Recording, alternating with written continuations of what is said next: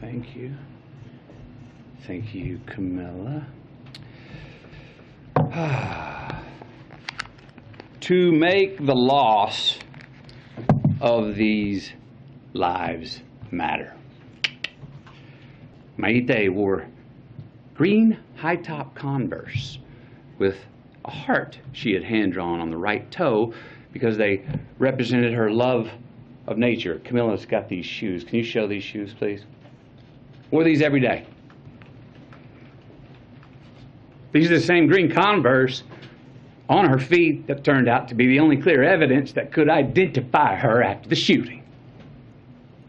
How about that? These bodies were very different.